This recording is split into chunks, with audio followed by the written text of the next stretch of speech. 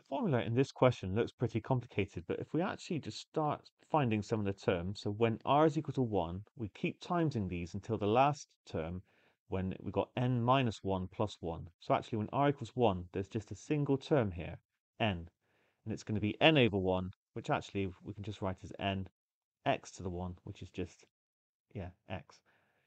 So r equals 2, sorry, we just keep multiplying n by n minus 1 until the last term, which is n minus 2 plus 1. Well, actually, that is n minus 1. So for this term, we'll get n minus 1, then we'll stop and divide it by 2 factorial, 1 times 2, and x squared. And if you keep going, you'll see that this is none other than the general binomial expansion for real coefficients. And this is what makes this question challenging, because we're not just finding an expansion of 1 minus x all to the minus a half using this formula. We have to be able to do it using summation notation and simplify it using knowledge of the NCR function and so on. We can definitely make a start because we can see that basically we've got the above formula, but n is equal to minus a half, and this x in the original formula is actually minus x. And therefore, 1 minus x to the minus a half is going to equal 1 plus the summation from r equals 1 to infinity. And I just replace all my n's by minus a half. So it's going to be minus a half times minus a half minus 1. That's minus 3 over 2. Then minus 5 over 2, all the way up to the very last term, which is minus a half minus r plus 1. That's going to be a half minus r.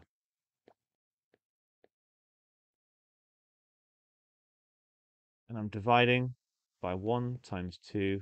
I could write this as r factorial, but they haven't done that, so I'm going to leave it like this for the time being. That will come in later on for sure.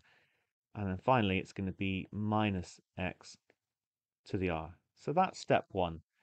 The question is, how are we going to be able to manipulate it and show that it's equal to this?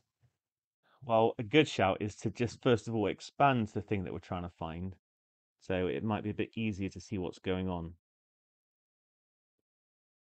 Now 2r is actually 2r CR, which is 2r factorial over r factorial in the same way that, say, 5c3 is 5 factorial over 3 factorial 2 factorial. So yeah, we find 5 factorial, divide by 3 factorial, and then you divide by the difference. And then we're going to have x to the r. It's just that we're also dividing by 4 to the r. So somehow we've got to get this, and we've got to be able to get this. It's worth just bearing this in mind as we go forward. Right, I'm just going to delete this. This is sort of going to hover around as that's what we're aiming for. Well, okay, so I don't really want all these divided by 2's in there, and I can see that at some point I'm dividing by 2 to the r. Well, actually, I'm dividing by 2 to the r twice. So that can help us. That can help us in the first part, because the first thing to think about is that how many terms are there in this numerator? And it's actually going to be how many? Well, let's look. When we had our first term, we had just one term in the top, just n. For x squared, we had 2 terms, and therefore x to the r in general, we're going to have r terms. And my next step, therefore, can be to take out this half. So it's going to be minus 1, minus 3, minus 5. I'm timesing by 2 essentially, so this one will become 1 minus 2r. And then I'm timesing by a half to the power r, because that's how many halves I've taken out. I've taken out a half for this one, for this one, for this one. It's r terms in general.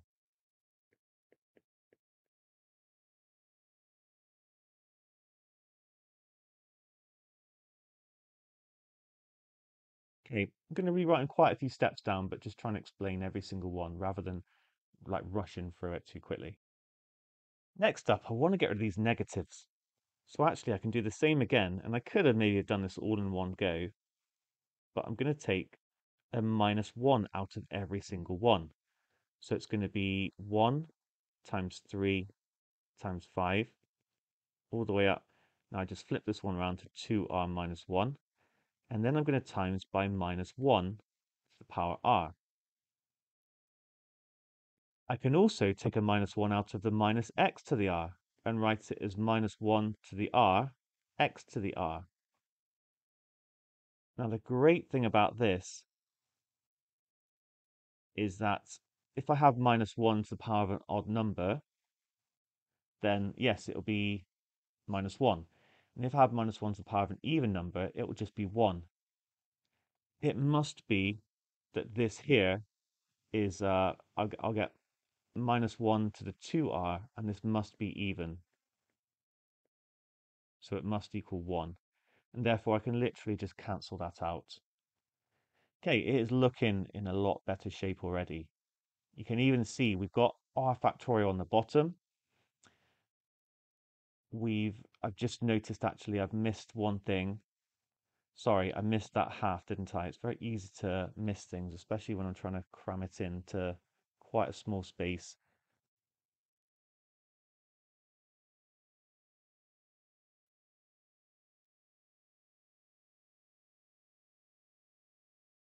And actually, no, I won't rush it. So I'm going to have a half to the r, of course, in there as well, and then x to the r. Okay, so I hope you're happy with that step. Okay, the next step is probably the most subtle and, difficult to realize, I think. I want to get 2r factorial on top. By the way, that is going to, so 2r factorial is going to be 1 times 2 times 3 all the way up to 2r. Now, we're not that far off of this, in fact, because we've got 1 times 3 times 5 all the way up to 2r minus 1. We're just missing all the even ones. So I can actually just bring them in.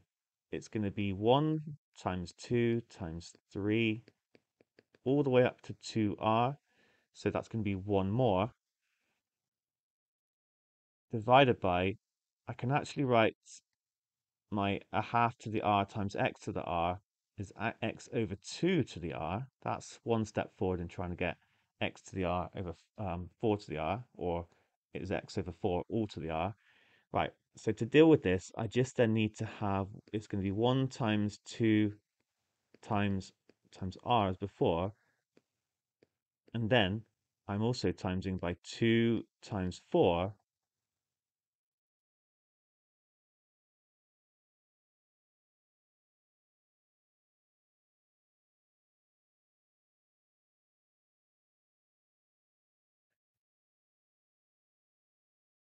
Times 6, and so on, all the way up to 2r. Okay, so I've manipulated it as shown. We are getting there, not far off, in fact. So I can now write that as 1 plus the sum from r equals 1 to infinity of 2r factorial, which is what I wanted. And then it's going to be r factorial. Okay, it's just how to deal with this. What I can actually do with this is take a factor of 2 out of each term. So I'm going to get 2, there's going to be r terms again because we're going from 2 to 2r. So I can take a factor of 2 out of the first one, and then the second one, so I get 2 squared, the third one, 2 cubed, and then the rth term, so it will end up being 2 to the r, 1 times 2 times up to r.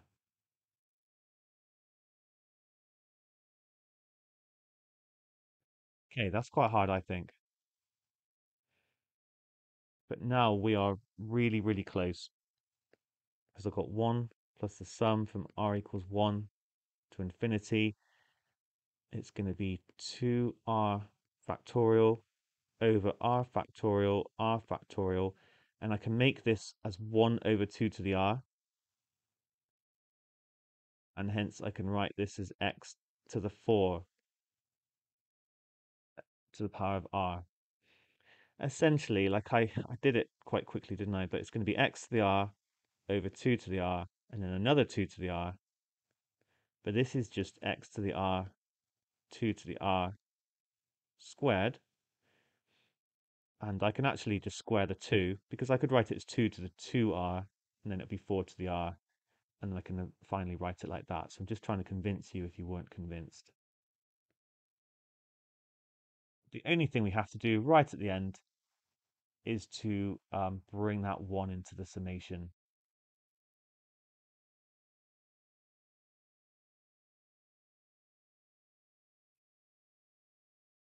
And if I make r just equal to 0, we're going to get 0 factorial divided by 0 factorial. That's just 1.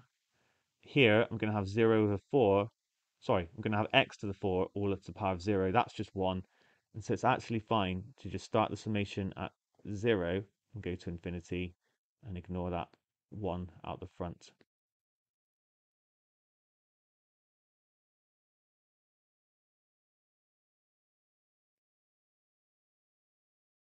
So finally, I can write it from r equals 0 to infinity of 2r, and then it's going to be x over 4 all to the r, which is what the required form was. Okay, tough start to this question, I think.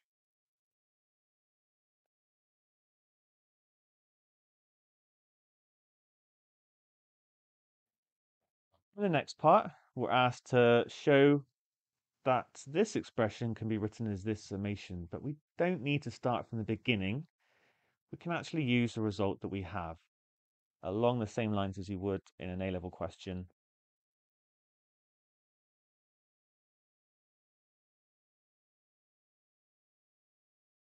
So I've got 9 minus 4x squared to the minus a half. Now I want to be able to use the formula with a 1 in it, so I'm going to need to factorize out my 9. That's what I was talking about when, related to the A-level questions. You see these sorts of things, and we take a 9 out, and then I'm going to get 4 over 9x squared here. And I'm raising all of this to the power of minus a half. 9 to the power of minus a half is just 1 over 3, so I'm going to get a third, 1 minus 4 over 9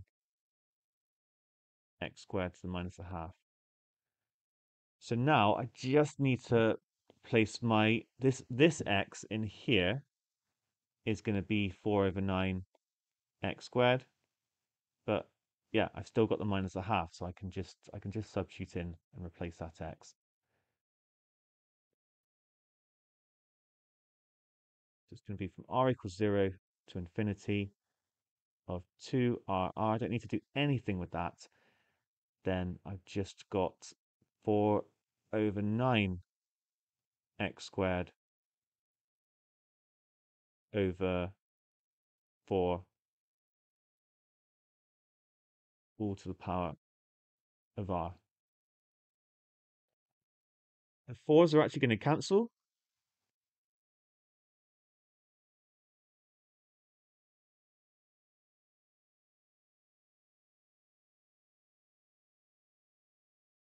Which is going to leave me with x squared over 9.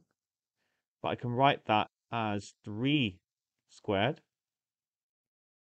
And this is all to the power of r.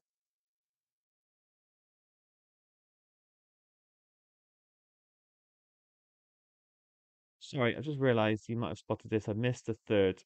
I should have carried that through. Which is going to leave me with the sum from r equals 0 to infinity of 2r, x to the 2r, which was what was required, and then over 3 to the 2r. Again, I forgot the third. That needs to be there because finally, if we want to write it in this form that they've asked for, I need to bring that third into the summation. It's absolutely fine to bring constants out of summations because instead of summing everything and then timesing by a third, I can just times each term by a third and sum it. It's the same thing. It's like the, is it the distributive law when you're adding and multiplying? Sorry, I can't remember quite the technical term right now. X to the 2r. All I'm saying is that A times B plus C is equal to AB plus AC. So we can either add two things together and then times it by A, or times each of the terms by A and then add them together. That's all that's going on here when I bring that third in, and it's going to give me 3 to the 2r plus 1 on the bottom. And that's going to be my final answer. Maybe I could just add that Q is going to equal 2r plus 1.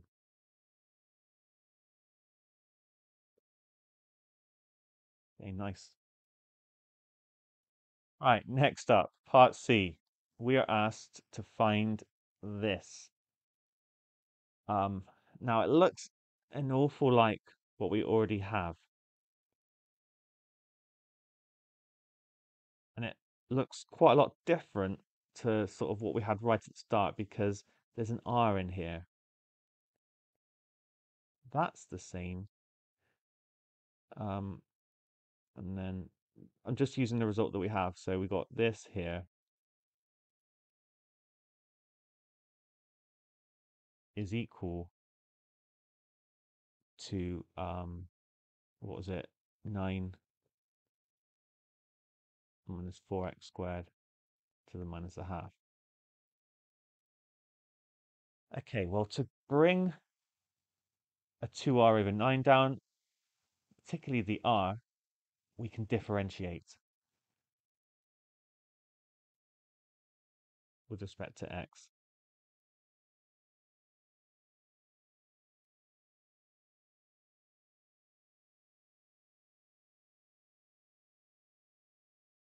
So this factorial is just a constant for different r's, different constants for different r's. And then I can bring 2r down. Um, that's okay. And this will be x to the 2r minus 1. I'm dividing by a constant. That's just going to stay the same.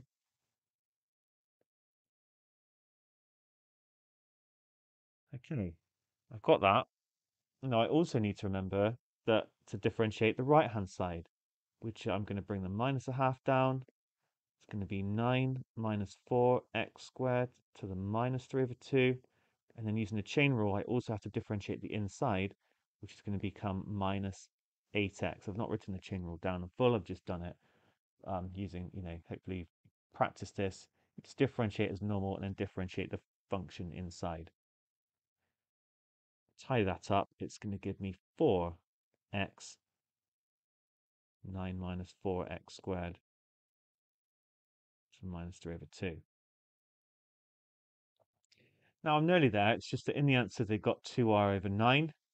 And they've also got 3 to the power of 2r minus 1. So it's worth just thinking about that. 1 over 3 to the 2r plus 1 will actually be 1 over 3 squared times 1 over 3 to the 2r minus 1. Just using my rule of powers. And this will be 1 over 9. So actually I have the required thing. Hence,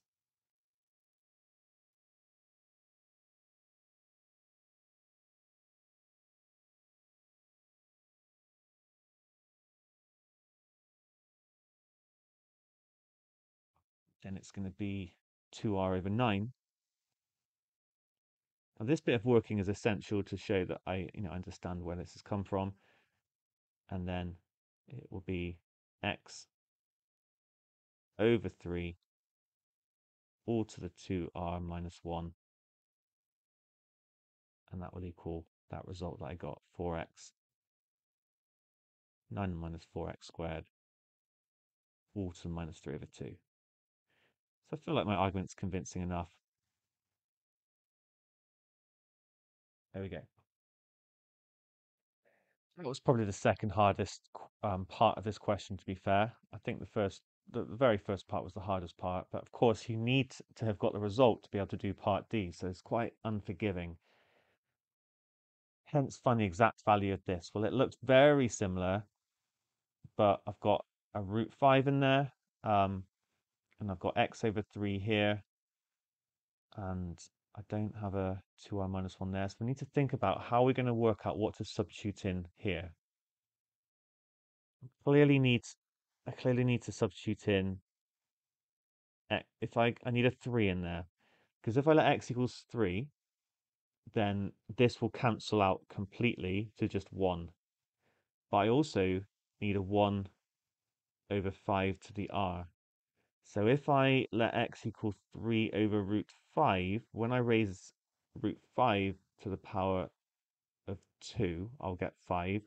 And I can see that I think this is gonna work out. Now it's kind of just a case of like looking at it and seeing what works. I suppose technically, it's just awkward to set anything equal to one another here and here because they're not it's not in the form 2r minus 1. So I think like just observing it and seeing what must work is the best way to go. So we need the 3, so because there's no 3 to the power of 2r minus 1 in this expression, so I need to cancel it out. And then I need a 1 over 5 to the r, so I'm clearly need to divide by 5 or something like that. But if I divide by 5, I'll get 1 over 5 to the 2r, so I'm trying the square root of 5. That's my thought process.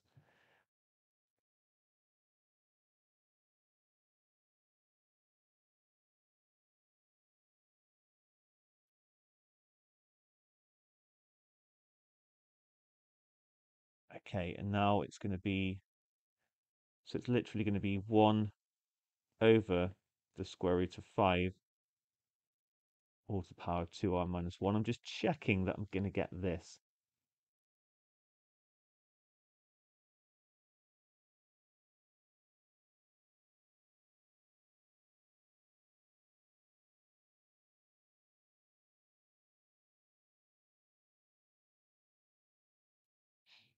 I'll stick with 2r over 9, and then it's going to be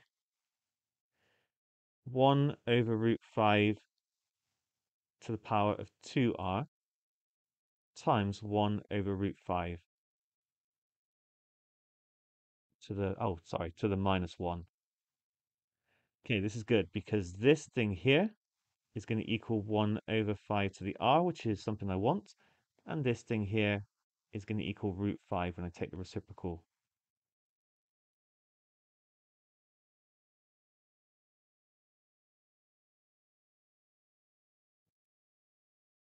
Now I can write it as 2r root 5 because I'm just multiplying that 2r over 9 by root 5 over 9.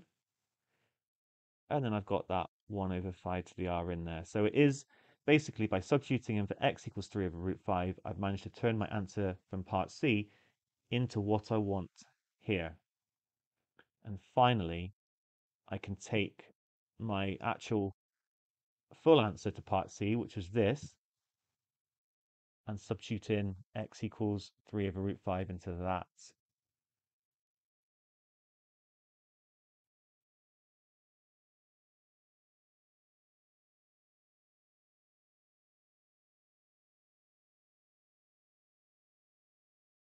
So it's going to equal 4 times 3 over root 5 times 9 minus 4 times 9 over 5 all to the minus 3 over 2. Again, just want to say this is using part C.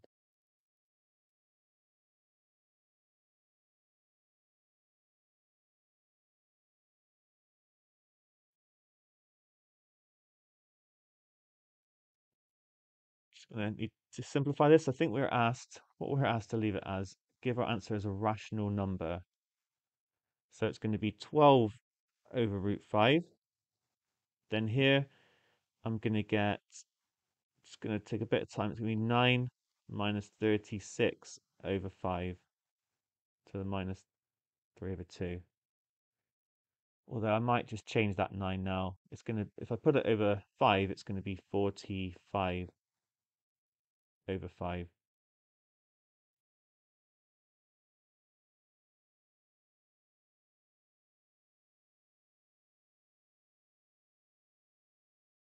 which will be 9 over 5 to the minus 3 over 2,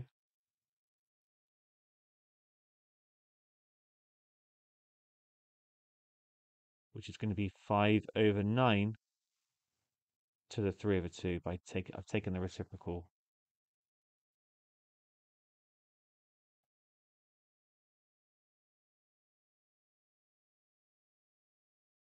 So I'm going to times by 5 over 9, and then I'm going to times by root 5 over root 9. That is the same thing as 5 over 9 to the 3 over 2. I times once, and then I times it by the square root. These cancel. This is actually 3. That 3 will actually cancel partially with the 12 to give me 4.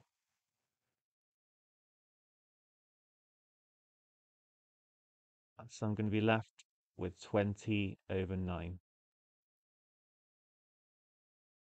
which is a pretty neat result given what we've just been asked to find. We've just been asked to work out this thing here, okay, and it looks like it's going to be horrible, but we've substituted in, taken the roots and so on, and got the answer as 20 over 9.